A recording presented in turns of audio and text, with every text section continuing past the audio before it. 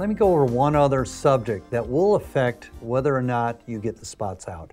And that would be, what type of material are you working with? Are you working with a natural fiber such as wool or cotton or silk? Or are you working with a synthetic material such as nylon, olefins, polyesters? And the way we're going to identify that is by doing a simple burn test. Now, a couple tools that you'll need to use. One is going to be a small clip of some sort, could be tweezers, whatever you want to use, and just to hold on to the fiber. Because if you hold on to it with your fingertips, I can guarantee it's going to hurt when it burns. Second thing you're going to need is a butane lighter. The butane lighter is better than matches because matches give off a sulfur smell. The third thing is use the correct tool, which would be your napping shears, which we explained earlier. If you're going to be using carpet, then you can go to the side of the wall, take up a couple samples after you've asked the customer. If you're going to be doing fabrics on upholstery, then you need to go to either the zippered area of the cushion or the back skirt of the chair itself.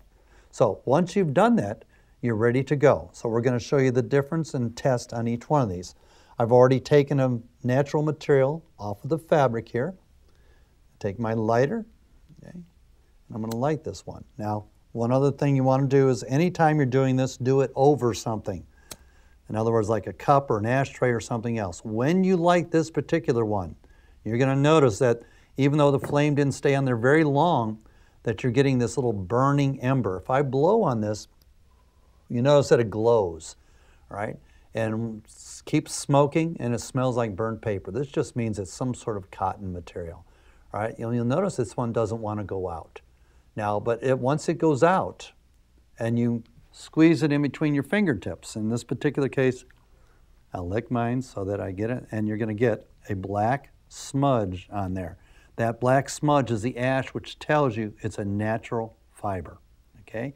That means it's going to be difficult to remove some spots and stains. Second one I'm going to do is going to be a synthetic fiber, and I've taken a yarn here. This is a continuous yarn like you would get it in a looped product.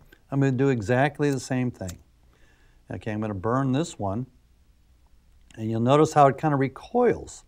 And it burns very nicely because all synthetic materials are made of some sort of petroleum, which means that they're just going to melt. Now I'm going to blow this one out. And if you'll notice it dripped into my water, that's why I put it there. Okay, and I'm not going to touch this one for a little while because it's going to be hot molten plastic, all right? But once it cools off, you could actually squeeze it, and all you're going to find is it's a hard plastic bead. That tells you it is a synthetic material, and in most cases, most spotting, staining materials should come out of that particular material.